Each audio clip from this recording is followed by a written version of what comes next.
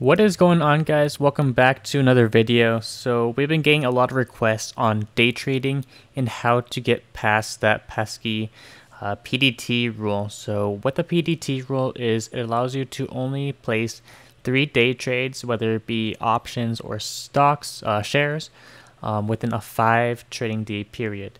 And this hinders a lot of day traders because you can't place that many trades and you have to wait quite a while before you place your next day trade. So there are ways to get around this, and I'll be giving 5 tips, 5 ways to get around the PDT rule, and you can take these into consideration.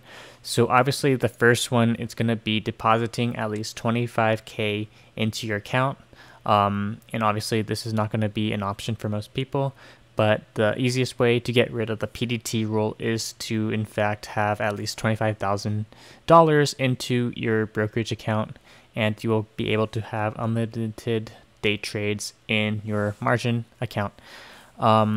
So the next way would be converting your account to a cash account. You could either do this by converting your margin account to a cash account. Robinhood allows this. You just have to contact support to do that.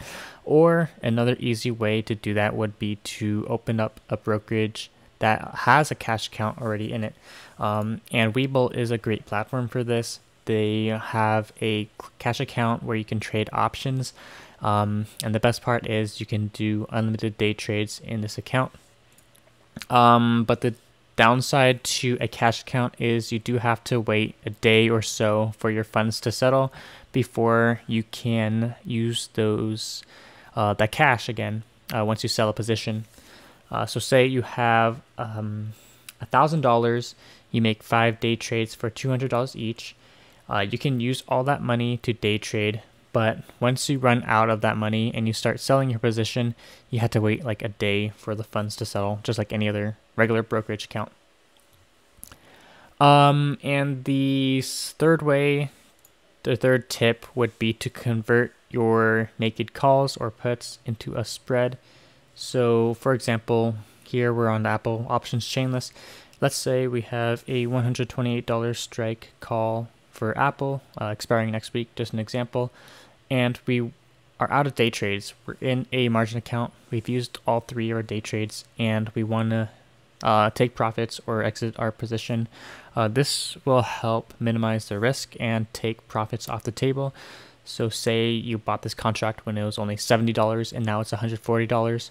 What we can do is we can sell the call above it, so the 129 strike call, for $96. And what this is going to do, it's going to convert your position into a debit spread. So we're going to be collecting $96 of premium for selling that call, and then we're going to be converting this position into a 2 option order, and we are going to be minimizing our risk. And now, instead of being able to lose $140 overnight, the max we can lose would be around $44 right here. $44, that's the max we can lose now instead of the $140. So it's taking profits off the table and it's minimizing our risk, which is pretty good. That's one of my favorite strategies I used to do before I had 25K in my account, and I highly recommend this strategy to everyone who want to trade in a margin account. And then the 4th option would be to open up multiple brokerage accounts. So you can day trade 3 times within a 5-day trading period per account. So if you open up multiple accounts, say TD Ameritrade, Charles Schwab here, Fidelity, you're going to be getting 15 additional day trade. We're going to be getting 9 additional day trades for the 5-day trading day period. If we have 3 brokerage accounts, if we have 4, like with Robinhood, we get 12 day trades. And if we have Webull, obviously that's a cash account, we're going to be having unlimited there. But per brokerage account we can day trade in that. And this is one way that a lot of people have been able to get past the PDT rule. And the 5th one is more of a tip, but it is to consider swing trading. Day trading isn't for everyone. A lot of people lose money. It's pretty risky, and swing trading is a lot safer for most people needs. And I highly recommend swing trading if you are just starting out. Day trading can get pretty risky. It's very emotional, and overall it's not for everyone.